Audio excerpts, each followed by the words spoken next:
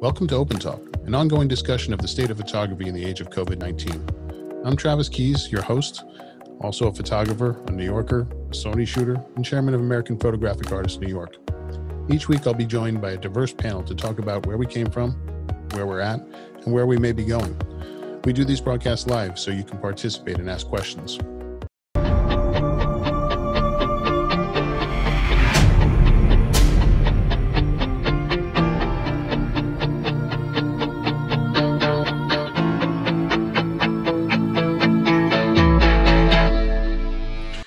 So how did this come about, this project? You know, it's really interesting. We have had a lot of luck where we have been able to switch genres a lot. From, like I said, from war to sports to Marvi's, like, you know, mental health initiatives to underwater. And, you know, we'll get calls be like, oh, do you want to do portraits of every single Democrat running for president? Be like, well, I'm not really a portrait photographer. We don't really use strobes. Like, I don't know anything. And so it's one of those things where just like we had to teach ourselves underwater work really quickly and go through that curve of how it works.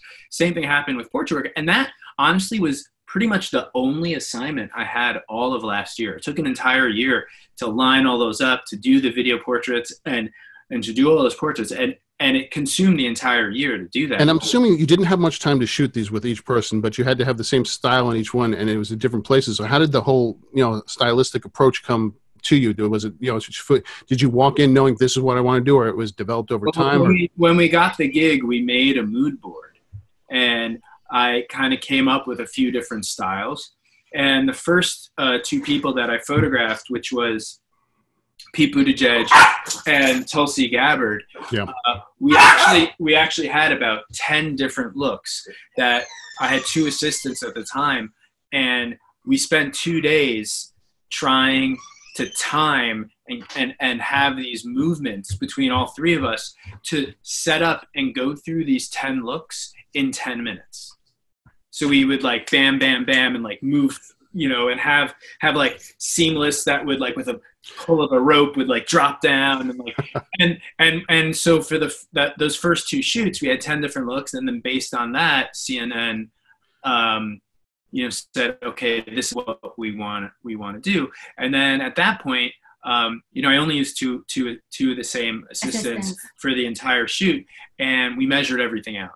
So where everyone was going to be, what kind down of to a science. Yeah. So it was like, we would set, and we'd have these mobile studios where we'd have to wrap everything in black and create these, boxes that trap the light and do all this stuff. So, Tell me that. I mean, what's bizarre is, tell me that doesn't feel like a lifetime ago.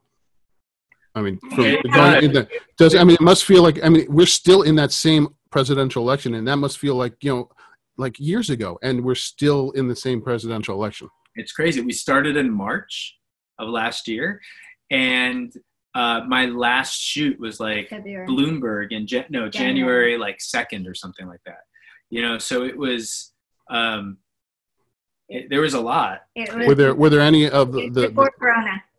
Any of the candidates you weren't sure that you were going to get, or that were difficult, or it was like, we just got this one? I don't know. You're not allowed to say if I should reveal that. Yeah. Wink, wink. who I will say who was awesome. Yeah. Cory Booker was amazing. He's only run into a burning building twice to save people. And like recorded a message for Marvi and like the kids. Like, he was just great. He was really good. So again, changing our genres, being this jack of all trades, Sony approached us with their new camera phone, which is amazing for shooting. Is this the Xperia 2? This is Xperia. Actually, this one was the Xperia 1. And okay. now we're shooting something with Xperia 2. Awesome. And so Marvi came up with this idea that we were going to be this short video about the circle, super conceptual. And we actually ended up producing it. It was in our house. The whole lockdown happened in the middle of shooting it. So we really had to contain everything within our home. We ordered like a ton of circular oriented things from Amazon, and we totally produced this shoot and made it all in And, our house. Yeah, it started with the neighborhood kids, but then the lockdown happened, so then it was just our kids. It was really us. Yeah, and us, like that was my hand, that's me twirling. It ended up just being us in the middle of it because let's check it out.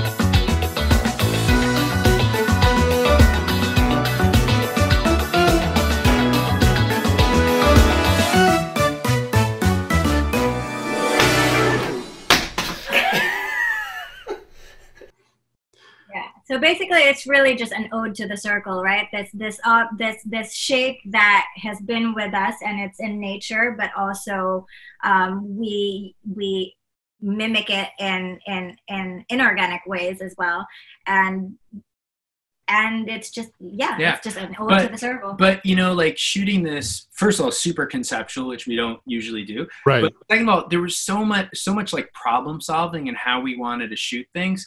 And it was such a good exercise in figuring. One of my favorite shots is dropping the antacid into that glass, which is shot from above, where we drag like, the glass off our kitchen table, and we're shooting underneath it, and holding different color lights, or like the slinky, which was just me going like this with the camera up and down, Marvi like having the lights, and we're just bouncing up, bouncing up and down, and so it was like really solving those problems and pulling it together.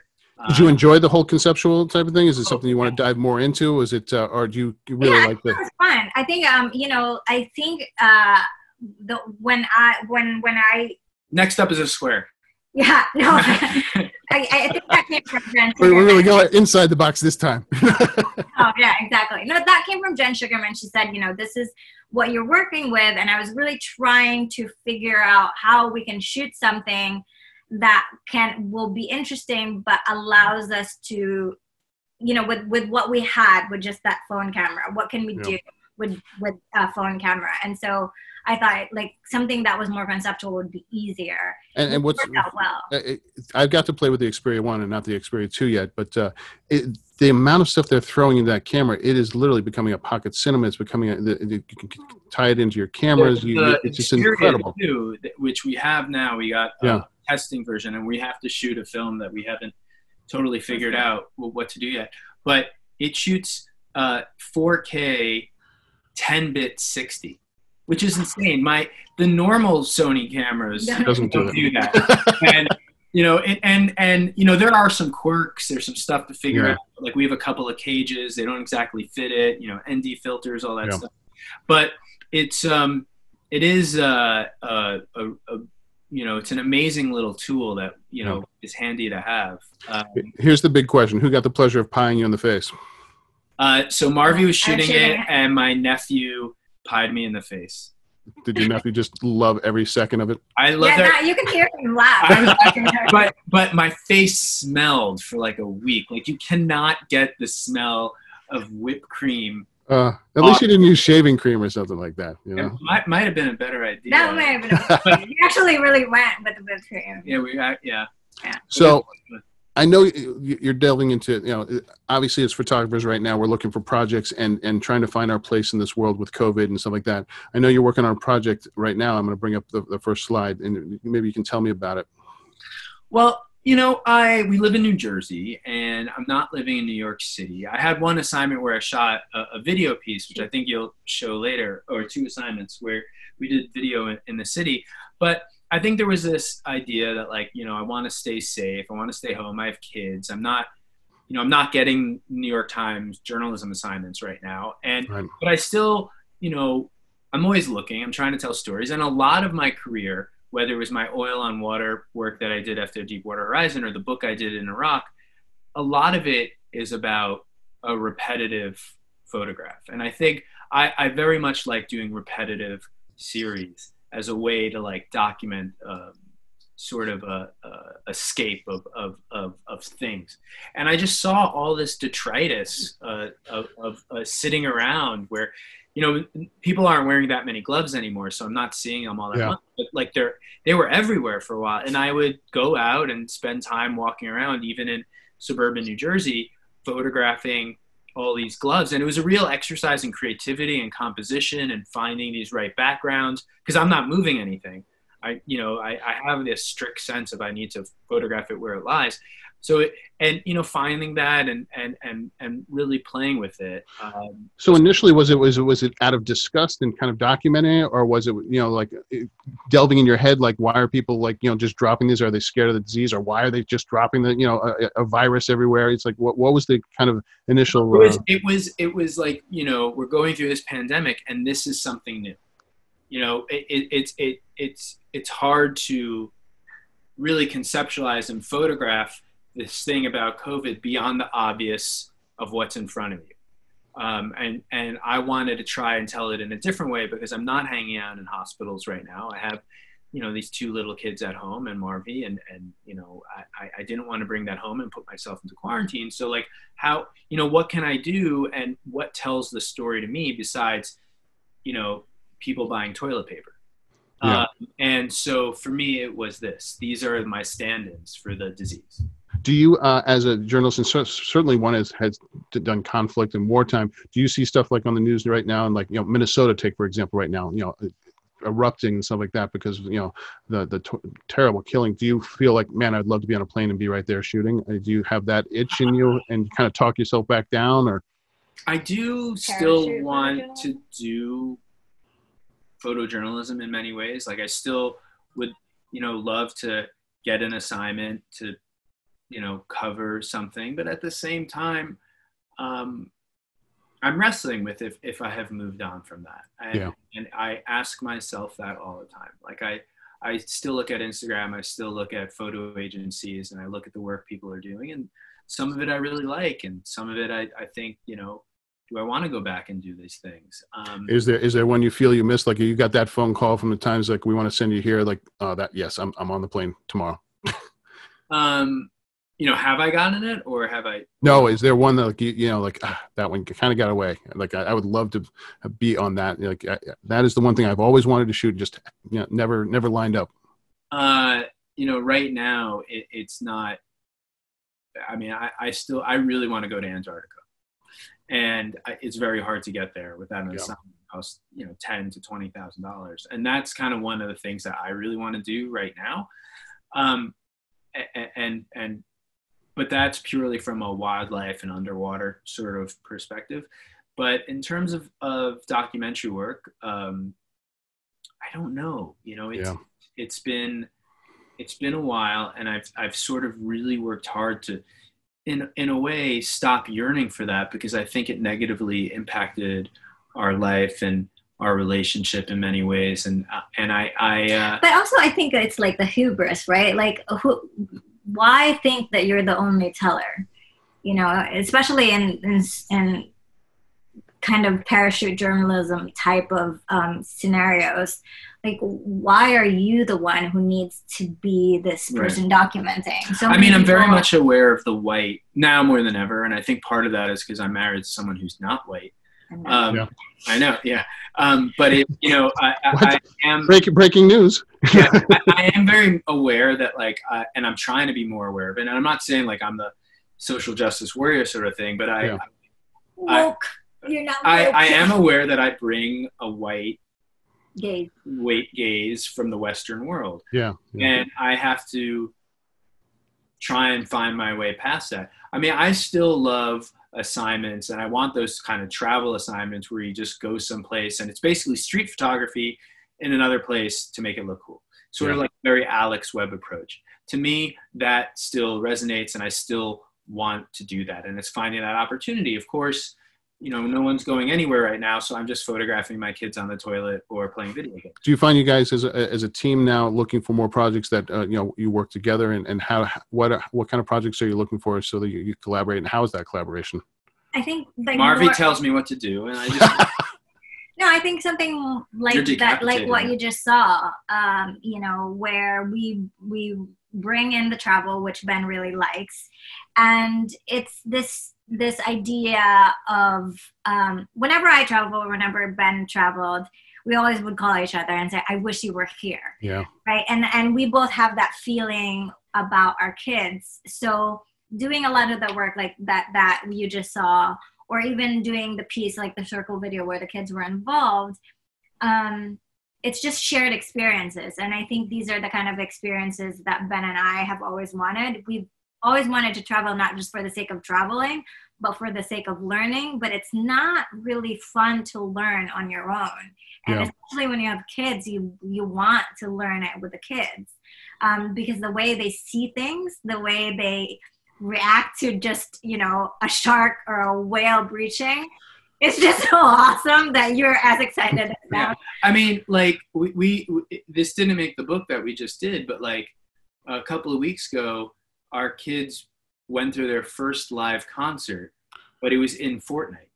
So there was a live concert with Travis Scott in Fortnite, and that was their first concert ever. But watching them, they were amazed. Their face was like screaming. "Oh my god, what is happening?" So, you know, like so many people right now, photographers, are stuck at home. Everyone's like documenting their family. Yeah.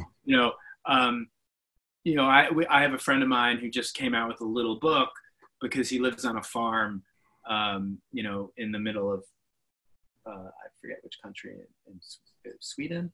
Who? Norway, Nick Haynes. So, you know, of like really interesting photos of his twin daughters, like playing with the family pig. It's like, oh shit, like we don't have that. We have like PlayStation 4 and, you know, bad allergy attacks. And, you know, cause they're inside and we have like our fat dogs. And it's like, you know, so everyone is like documenting their family now because it's right there. But like, part of it is, yes, we want to document it. Yes, to me, I still want to do like a traditional photograph of like, you know, our family. And then at the same time, we're like, well, we have to do it a little bit differently. We have to like try and approach this differently, because that's, to be honest, the only way to really push yourself and stand out. Well, so talking about that, especially photographers that are kind of stuck at home now and kind of have that block. And I think, like I've always talked about on Open Talk, that there's never been a time that on a global scale that we're all going through the same thing at once. And that is a momentous moment. And anything that is documented as an artist right now is part of the collective and the archive that's going to go down in history. How does someone kind of find their way to inspiration and shooting? Like, what are you looking towards when you're trying to create a project? Is it just, you know, you kind of brainstorm, or you just, it comes to you, or what are your rituals? For me, I always speak about it from my point of view, because it's always been personal stories for me. And for a while, when I was still, you know, considered myself like a hardcore photojournalist, I always thought personal stories and, self-portraits were very self-absorbed. And it wasn't until I did that project of my own, you know, depression, that I realized that again, like I said, you're speaking about the universal through the personal, and that they resonate more with people.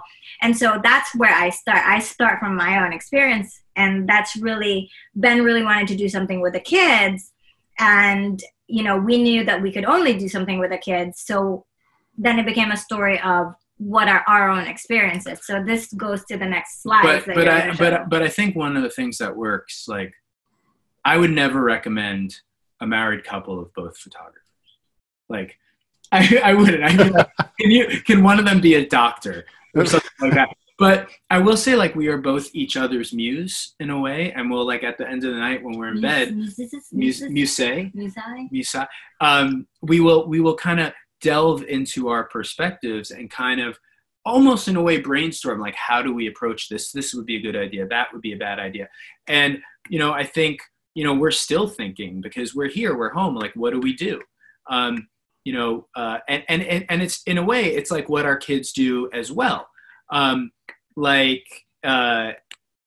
would say we hear them talking to Alexa all the time, or we hear them, you know, playing, you know, lockdown with their Legos, or our oldest son is quite OCD, and will go back and forth between addicted to one kind of thing that he wants to do, and then will vacillate and spend the whole day doing another thing. And like we see that, and then we talk about how can we do something about that? How can we talk about this experience, which may be unique to us and maybe not? Well, I just sent a link of the new project that we did. Actually, oh, awesome. During So what is it? I mean, obviously you said, we don't recommend two photographers together. What is it that really drew you guys together? Was it the love of photography, or was it some kind of bond that like she gets me on a level? Like, what was the connection that really kind of brought you guys and keeps you guys together? I don't think it's photography. All right, we're going to go into the videotape now. I don't think it's photography. I think we have a lot of, even though we grew up in two different worlds, we have a lot of similar traumas, childhood traumas. So we get each other in that sense. And I think, in a way, Marvi is a very type A personality, and you're not. No, like I would say this: Marvi is a type A personality in terms of interpersonal relationships and how she deals with her emotions, but maybe not in the same way with her art. Yeah, and not as ambitious with her art. And I'm not. I'm not. Oh, yeah. No. I mean, no. You know how like I shoot all. It was all downhill from here. When you have something. What I feel? No. Okay. Oh my God. Okay, that was the wrong word to use. Let me. All right, we're going to cut that. All right, rewind. Wait a second. I'm very proactive about shooting constantly. Okay? But emotionally, I'm not that person. Shut off. Right. And so and she has that in spades. Like there's an empathy and a connection level that's. There are two types of married. I can't shoot for the sake of shooting. Or exactly. Or like you just don't want to like jump in and swim with sharks. Well, you threw me in the water. I know, right? She's not as adventurous. But I would say this. I think they're oh my God, man. How many insults are you going to throw at me? Beautiful, and I love you. It's time to go to the next video. But I would say, there are two types of married couples. There are the married couple There's only two? No, I would say personality-wise. There are two married couples where they're completely the same types of individuals, and you find that like you get along with them because you're so similar. You're definitely and then there are married couples where the couples are completely fucking different. Yeah. And sorry I cursed. But it's all right. This YouTube video is not safe for children. So I think that's it. Like we're so different in many ways that we add things to each other, and we both do we bring in things to each other that we wouldn't have had on her own. Not ambitious with my. No, that's not. It was the wrong word. That's not what I was saying. That's you could say it could be 35 compliments. That one word is going to stick out. They're done. You're done. Let's go to the next video. At worst case scenario, it could be the flu. I feel like the more I learn about this, the less there is to epicenter of the fight to save infected people. It's a pandemic strain of a virus we haven't We must slow the spread of coronavirus. There's a dangerous virus that is moving across the world from one hotspot.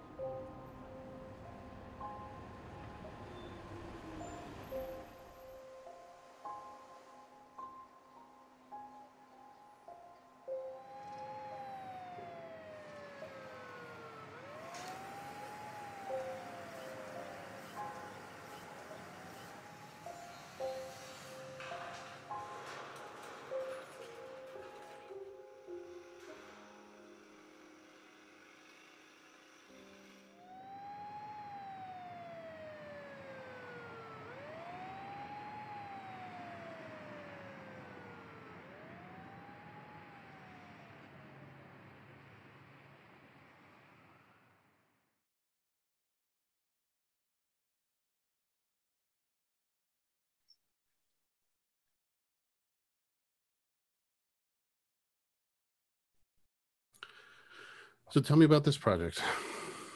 And initially started, we wanted to do another episode with the kids here at home, the same way we did like any of our other episodes with the kids, as part of a project, like how they're handling the lockdown. And I thought that I really needed some B-roll to establish,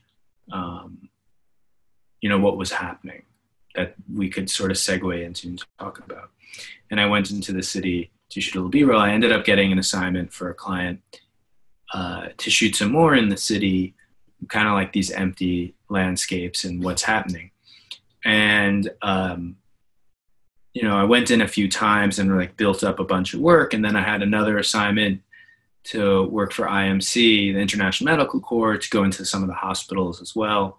And so we wanted to make a small piece. And I think we're very much into video these days, obviously. And I think, depending on what the music is, and I think Marvi made an amazing choice, that it's a little bit more resonant than just still pictures of people in masks, even my gloves on the ground, because it's so eerie.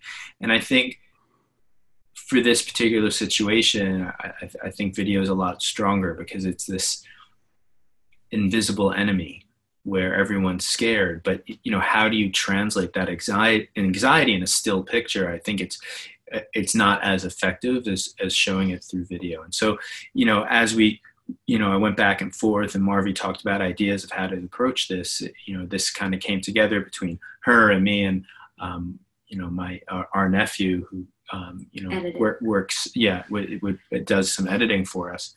We kind of developed this vision.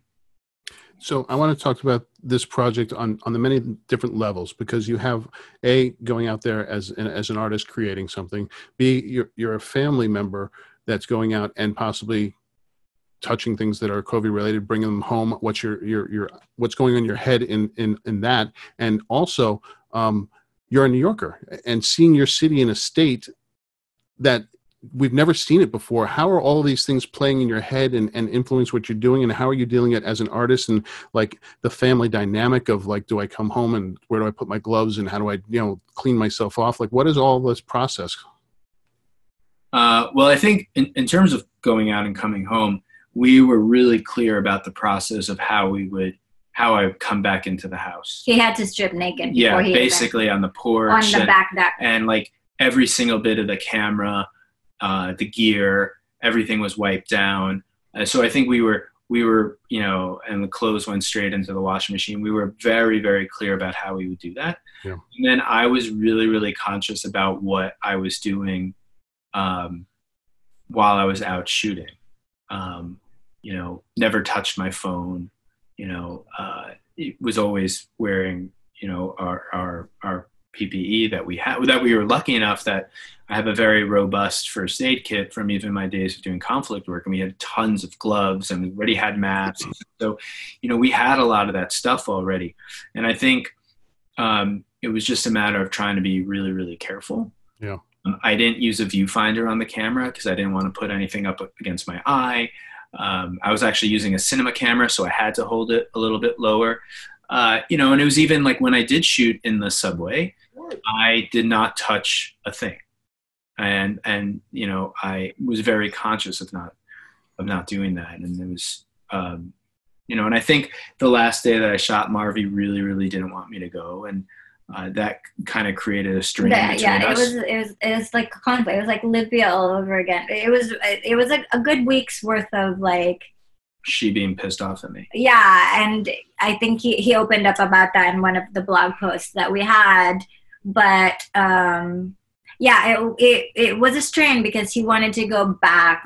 This feeling that he had to prove himself that he wasn't scared.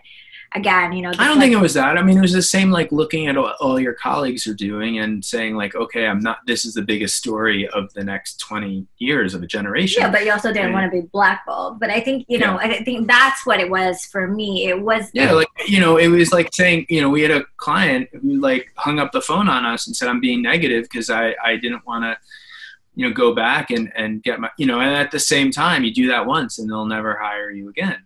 And it's the same with war photography. As soon as I said, I'm not going back to Afghanistan, no one calls you.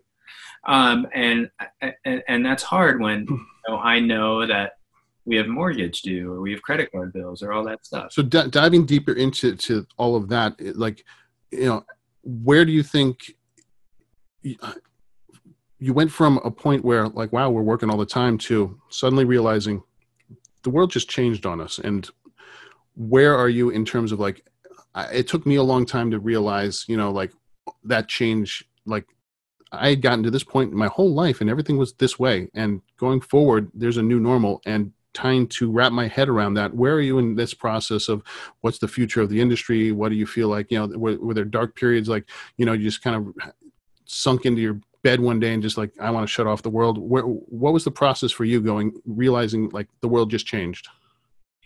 I think we didn't have enough time to really settle into that thought because we have the kids, right? And so you have to be you don't even have time to breathe or even anything like that. The kids had to be home. They had to go to school. We had to continue paying the rent in the office as well as the mortgage in the house. And so I think for us, it was either create just for the sake of creating, and figure out how to get clients on board. And so we had to be really, really nimble. Like on our website, we created a produce in place page.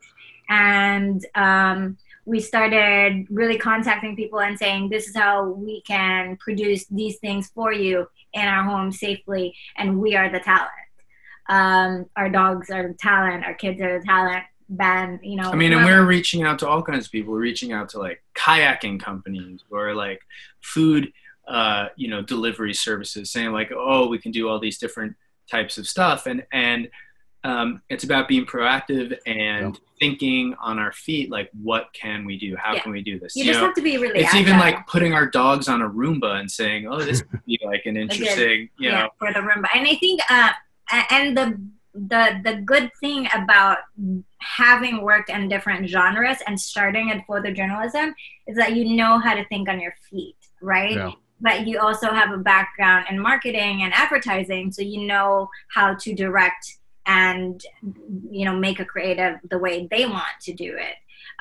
So now we've really been able to, for a long time, a lot of reps say, oh, we don't know how to rep you because you're so diversified.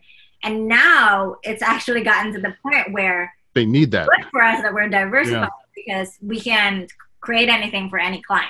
Right. Yeah. It's just a matter of people understanding that, we don't have totally specialized, which, a lot of clients want you to be totally specialized, but that, we can be, I don't want to call ourselves a jack of all trades, but that we're nimble enough and creative enough that we can dive into different genres, whether that's portraits or video or underwater. Needs. Yeah. How are you adapting yourselves as a business and as partners and as a company producing this stuff to not only kind of say, hey, we're ready to go out and shoot? Are you certifying yourself in health, or like what do you think the future of photography is going to become, and how are you prepping yourself to enter into it? Well, I think for at least the time being, in terms of, let's say, commercial projects, you're going to have to prove that you can do it safely, and that you can have a small crew. And we've always had a small crew.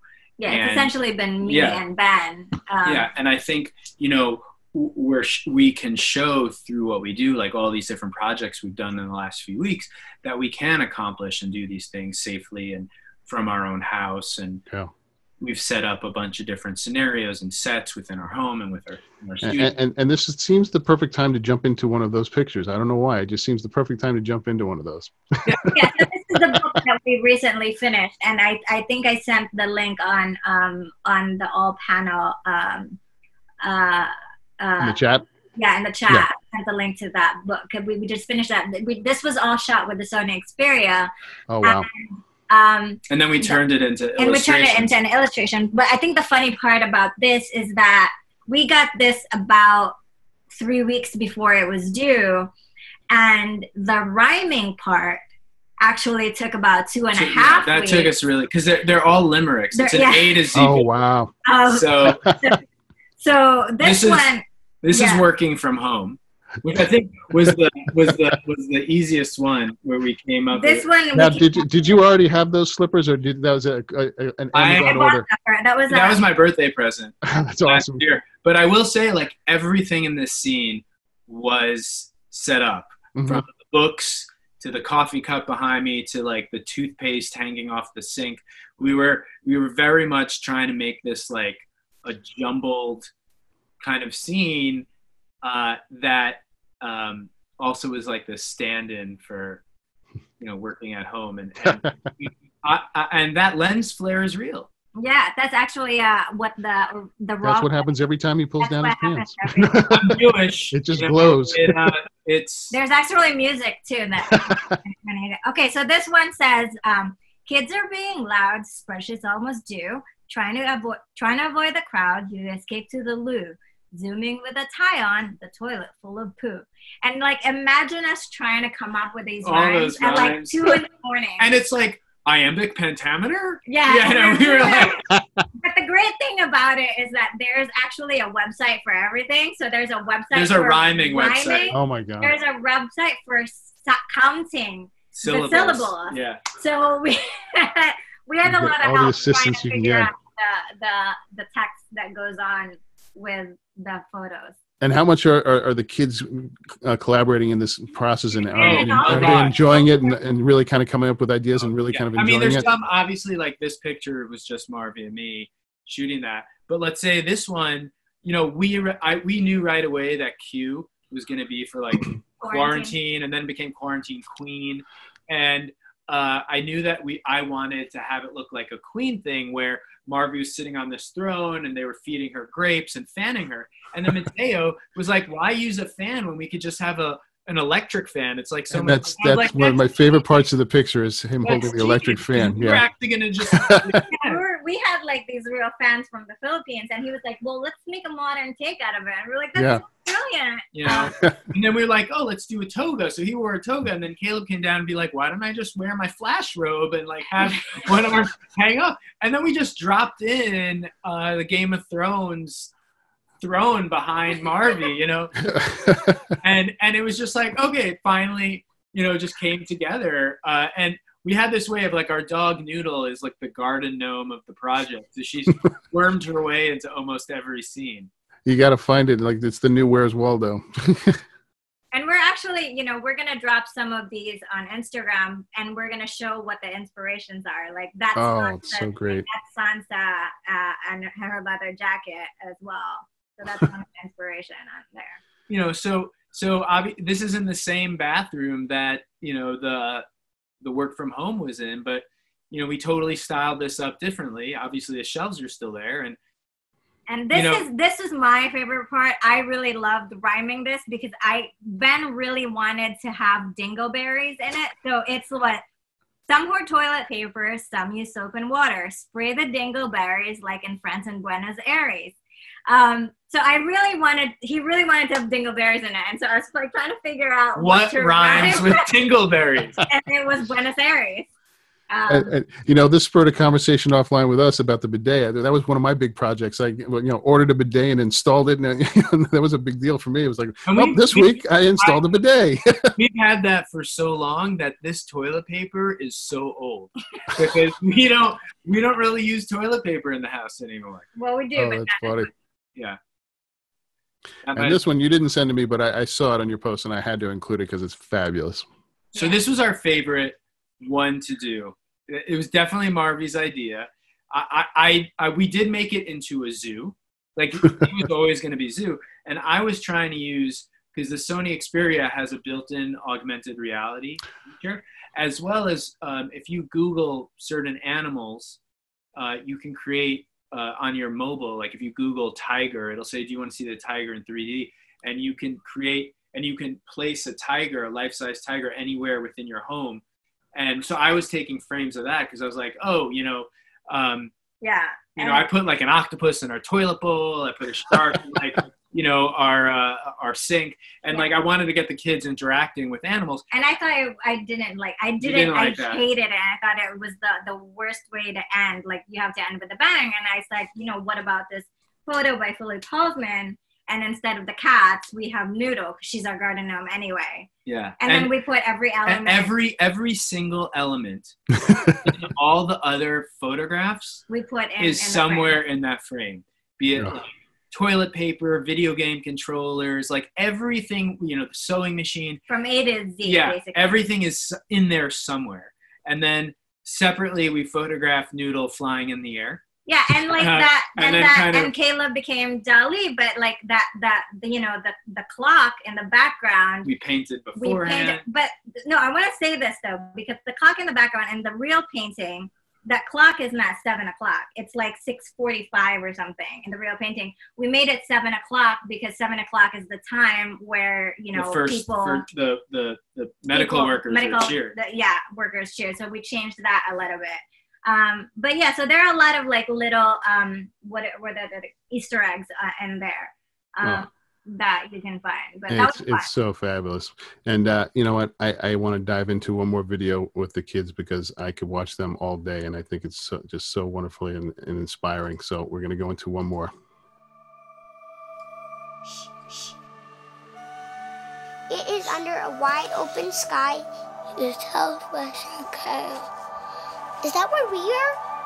It was never really a question of if your dad and I were going to take you to Kenya. It was just a matter of when. Oh my God, it's a baby. Kenya was where we started making movies together.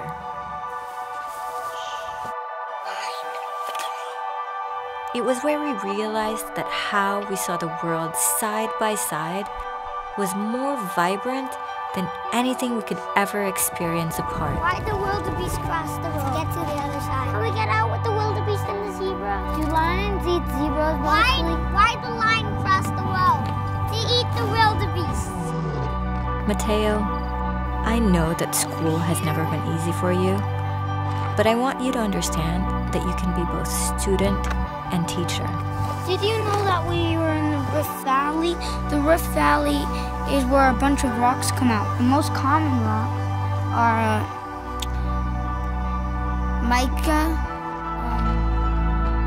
The lessons we can give you outside of the classroom are going to be worth their value in gold. Obsidian.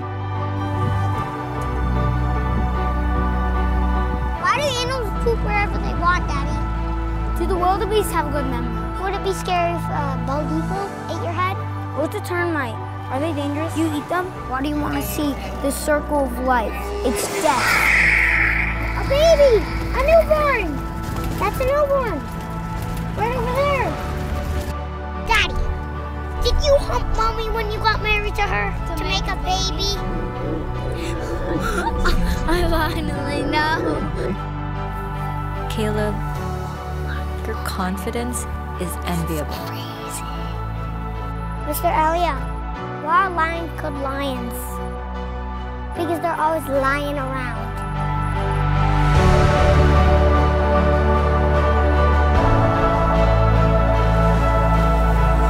This is a Kenyan green hat toothbrush. It's spicy. It's spicy. It's a toothpaste and a toothbrush itself. Can you order them online? No, you can't. But this can last even 1 year. Can we bring some back to America? How do you learn how to make the fire? Whoa, how do you do that? Do you learn how to fight in school? Can we learn how to be a warrior? Are there people that are Messiah in America? Don't ever stop asking questions. What about the girls? Why can't they fight? We can only hope that on this trip, you'll have learned what matters the most.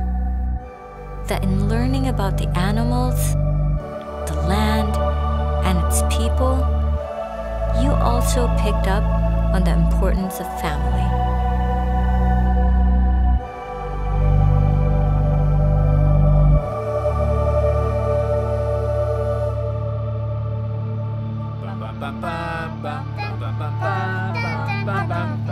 Am I tone deaf? Mommy!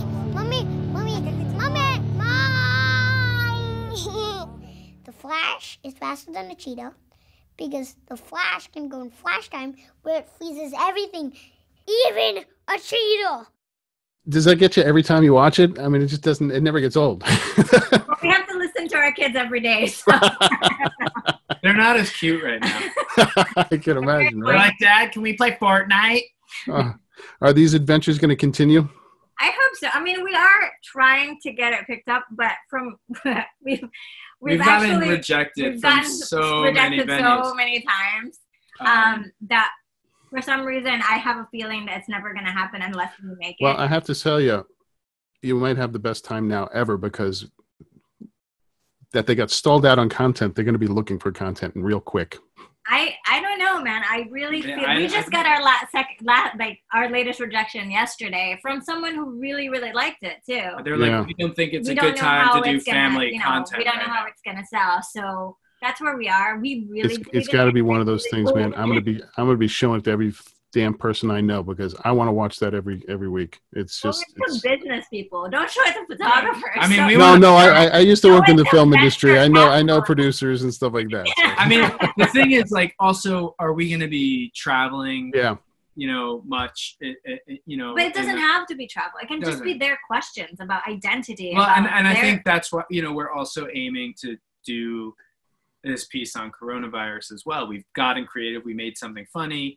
We did the video in the city from a journalistic point of view. And now, we might also, we're collecting footage here at home, so we might have a talk with them and pull together another piece based on being here and being locked down and having this be the world for the next few months. Yeah, so, because they just have fascinating questions. I mean, like the last question Mateo asked was, during Passover. Well, not the last question, but one of the interesting questions was during Passover where his grandfather said that Jews have been there have been bigotry and there has been anti-Semitism for a long time, and people are always trying to kill Jews, but God is there to protect us. And he said, but what if God's a Nazi? And I thought that was a really interesting question. I mean, he sort of is in a way. And so, because that opens a lot of conversation when it comes to religiosity and supremacy, and there's just so many things that you can talk about. And of course, this happens because our Passover is a whole Zoom Passover because no one was going anywhere. So there was that unique perspective. Yeah. Well. One of the last questions I usually ask on Open Talk, and I'm going to skip to it right here because we are getting closer to the end, is what have you seen in the last week or two that has really kind of given you hope? And those videos, they give me hope for the future, and they give me a smile, and they give me, promise that even at, when the darkest tunnel and how long it's going to be, there's light at the other side. And hopefully it's not a train coming at you, but it's, so what have you guys seen in the last week or two that just restored your faith or just made you laugh or it just kind of gave you hope? That's a good question. So, I every night when we eat dinner, we have this tradition. We do something called high point, low point, where, we each go around table. What is a high point of our day and what is a low point of the day? And I think, for the last week, we've been really all about high points because we're a family and we're together, and our kids, have abandoned their bedrooms and are just sleeping in our room with us and the floor of our room, and they're as much as they fight, there are also some amazing moments where they crawl into bed with us in the morning and they just say I love you, and and the thankful for part is really important, I think, now, especially now, because it's so hard to understand, to keep perspective, especially when you're home, you're not really talking to everyone. And you think like you're going through so much shit, right? But you don't really realize how much harder it is for other people out there. And thankful for part is where we really like make kids think. Like they're like, oh, I have nothing to be thankful for. Like just really think about that answer. Really think hard. It can even be something as small as for this dinner that we have. Right. So I think it's a good way to, they say that it's good to teach kids gratitude at an early age, but it's really good way to ground them, to make them realize that, they're not so like, it's not great, but it's not horrible where they are at this We've point. been baking. That's been a double-edged sword. Have you gone into the, it's full cakes, or it's the bread route, or? We made a magnificent full cake, double layer, icing. Wow. Every time I eat it, I feel like there's a new heart attack coming. All right. Next couple questions. It's quicker answers and whatever's the top of your head. And what is the single best advice you've ever received? And it can be photo related or just life related. For one of the things that always sticks in my head with my dad telling me was like, you have 2 ears and 1 mouth. Listen more than you talk. And that always stuck with me. The best one for me that I ever received is no money is ever worth all the pain that the mental headache that you're going to go through. Yeah. And we really understood that after a couple of really big jobs and working with awful clients. No amount of money is worth the headache. I value my mental health more than I do anything. And for you, Ben? It's a really interesting question because I'm not particularly sure. Yeah. I mean, from a photo point of view, what David Burnett said to me years ago, that idea that when you see a bunch of photographers go somewhere else, it has always stuck with me as a piece of advice. That's a great piece of advice right there. This one, it can be the most generic of questions, but I actually think it's one of those deep things. It's like, a chef, if he doesn't know how to cook an egg, he's never going to become a chef. What is photography to you? Photography to me is this reflection of my soul. It is very intrinsic to who I am as an individual. I don't think I will ever be without it, but at the same time, I sometimes really hate it and resent it because it is also my occupation. And sort of there's a balance that I don't always, get to, where you have to realize that no matter what you're doing, that's also how you put the bacon on the table, the kosher bacon. And, so that's really hard. Long answers. Yeah, go ahead. Yeah. Photography to me is, if I were a dancer, it's my music. Photography to me is just my way of, of talking. Yeah. I suppose. It's my music. It's my dance. It's my rhythm.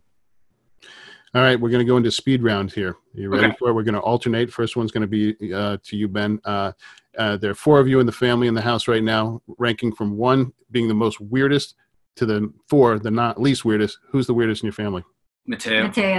That's number 1, and then count it down to least. Caleb. No, me. Ben. Me, Caleb, me. Marvi. I'm the least weird. Yeah. All right, Marvi, what do you do to make your subject smile? Oh, she makes her subjects cry. I haven't gotten, I'm never called to make my subject smile. That's just Marvi is the most emotionally manipulative person. And whenever we did a video where, even with me, where she has to interview people, she makes everyone cry. She's like, talk to them. She's like 15 per 18. Like she only didn't make like 3 people cry. I just talk to them, but I never get called to make no, I make the people. With one photo shoot that we did for like American Express, Marvi did all the shooting and I was the wrangler. I came in like pink tutus and costume. I was the one who made everyone laugh. I didn't take a single picture from that job. Yeah. All right, toilet paper, over or under? Ooh. What does that mean? Over. You can explain. How you put the toilet paper in? Do you put it in so you pull it down underneath? Over. Yeah, I know. Everyone else, I don't understand other people. Yeah, some people put on. I didn't know that there was another way. Yeah, some people put the. Do you have a hidden ridiculous talent? I used to be a marksman. I trained marksman, and I competed. I had a .45 caliber when I was 12, 13. I competed in the women's division. Ben, what's the creepiest thing you could say to someone while crossing them on the street? Yeah. Just passing by. Just whisper. Oh, hey. Especially with this mustache. Especially with this mustache. What was the last thing you watched on TV? Oh, Lock and Key. Lock and Key, yeah. Ah, nice. What's your favorite smell in the whole world? Wet concrete. Yeah. Marvi, what's yours? Wet grass, rain on wet grass. Which TV family would be most like your own? Modern Family. Modern Family, really? This Is Us? That's too depressing. Probably a combination of This Is Us and Modern Family. All the childhood trauma from This Is Us and all the crazy of Modern Family. I love it. And I want to thank you guys for spending so much extra time with us. We could go on and on and on. Hopefully in the future, we'll sit down and have another completely different talk with you guys. I want to thank you so much. And where can people find your work and hopefully, take another course with you guys or sit in on a TED Talk or something? You got anything coming up, or where can they find you? We actually, you did have a TED Talk already. We have a talk with Adorama next week, probably the same sort of stuff. But in general, there's a lot of content on our website, which is lowylacar.com. And we both have our Instagram accounts. Mine is just Ben Lowy, and Marvi's is Bone Tired Mama. I love it. Is there a last thought you want to leave anybody with? Learn business. Learn business. Inherit some money. Inherit some money, and try to practice. Not mindfulness. If anyone says be mindful again, I'm gonna punch them in the face. Here's the one. Now I got to ask. This will be the last question. Being educators and being in the photo world and having social media and talking to everyone. What's your biggest pet peeve question? What lens did you use? Well, people used to ask me, like, you went to war? What's that like? Like, what the fuck do you think it's like? Sorry. It's like Christmas wrapped up in a warm blanket with popcorn. Anyway, what's your favorite smell? Yeah, Mateo. What's your favorite smell? What? What's your favorite smell? Mommy's armpit. No. All right. Here's next question for you. You ready? What's the weirdest thing you've ever seen in someone's home? Pee everywhere on the floor. Oh my God. That wasn't weird though. That was just, it was a very dirty home. It was very dirty. The weirdest thing I've ever, it's the weirdest experience. Daddy's mustache. I came off a mountaintop in Afghanistan, and I was sitting with a former Al-Qaeda bomb maker, right? Who had no fingers, and he pulled out his iPhone and started listening to a Jay-Z, the Rihanna, the New York song. And I'm in the middle of this mountain range with this guy who used to make bombs, and we're listening to Jay-Z. And that was honestly one of the weirdest experiences ever. Well, guys, I hope to see you soon. I was definitely disappointed that we're not going to all be in Cando together. And I got one last question for you. You ready? You ready for this one? Another one? Okay. Yeah, it's solely for you, buddy. Since you just joined us, this is all you. It's for you. Okay, you ready? This question is all you. Of all the animals out there, who do you think, of what breed of animal, it could be a cat, an elephant, would be the rudest animal? Hippopotamus. There you go. They do seem very angry, don't they? They are. They'll just kill you. They don't care. Guys, thank you. May your family be safe. Go eat dinner, and we'll talk soon. All right, thank you. Take care, guys. Bye. Bye.